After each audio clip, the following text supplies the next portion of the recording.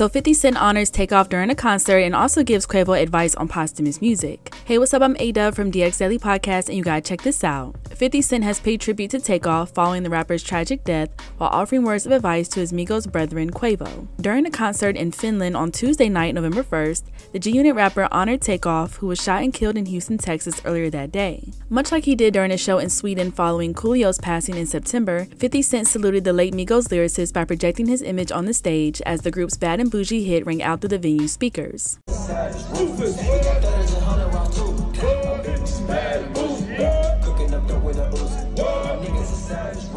I paid tribute to Takeoff last night in Finland. It was lit. GLG Greenlight Gang tour Let's Get It. 50 Cent also turned his attention to Takeoff's rhyme partner and uncle Quavo on Wednesday, offering him some words of advice on how to keep his nephew's legacy alive. The power mogul shared a clip of Pop Smoke's former manager Steven Victor recalling a conversation with 50 following the Brooklyn rapper's February 2020 murder, in which 50 urged him to put his grief aside and complete Pop's posthumous album Shoot for the Stars, Aim for the Moon.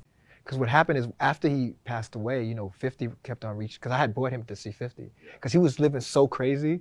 I was like, bro, you know, you gotta chill. He was on some like, nah, this is me, you're not, because he always looked at it like, I would tell him something, and he'd be like, you don't live in my world, so you can't really, and I'd be like, I don't need to live in your world, like I know, you know what I'm saying? So my thought was like, he's a huge fan of 50, and 50's like an artist that's always been consistently who he is. I'm gonna get 50 to speak to him.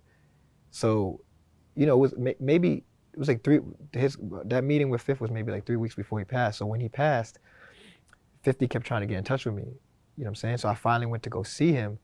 Cause you know, I couldn't listen to his music. I was like, I'm not, you know what I'm saying? He was like, you can't let your emotions or you being like in this depressed state. I guess he could tell I was like, stop you from executing what plans you guys had. Because you got 3 weeks ago, you guys were in my office talking about taking over the world. I was like, now, you know, he passed away, but who's gonna keep his legacy going? Who's gonna make sure his music comes out so that he could take care of his family? Like, he was like, that's on you. You can't. He was like, I get you're sad and all this shit, but this ain't the time for that. He was like, you gotta like, because we had talked to Fifth about putting his album out in the summertime. He was like, nah, you gotta finish that. You gotta see this through. You gotta see this through.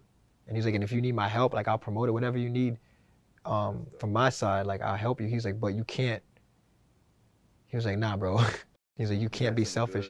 In his Instagram caption, 50 encouraged Quavo to follow the same advice he gave Steven Victor when it comes to Takeoff's posthumous music. This is really how it goes. You have to position this album correctly for Takeoff's legacy. Go make a couple changes and address everything. All artists make the best music out of painful moments. RIP to Pop Smoke, RIP to Takeoff. 50 Cent previously reacted to Takeoff's death by reposting a heartfelt message from Pierre P. Thomas, the CEO of Migos label Quality Control Music, along with some words of his own. I'm sorry for your loss. I read your post and thought it would have took me 3 hours to write that. I can imagine all kind of confusion going on. Hold your head, man, bro. RIP Takeoff. 50 is just one of many famous names who have mourned Takeoff's death, with Drake, Beyonce, Future, Travis Scott, 21 Savage, T.I., Gucci Mane, Rick Ross, and others also paying their respects to the slain rapper on social media. Fellow Migos star Offset quietly changed his Instagram avatar to a photo of Takeoff, although Quavo, who was with Takeoff at the time of the shooting, has yet to address the tragedy. According to the autopsy report, the 28-year-old rapper died of penetrating gunshot wounds of head and torso into arm. Quality Control believes they were stray bullets.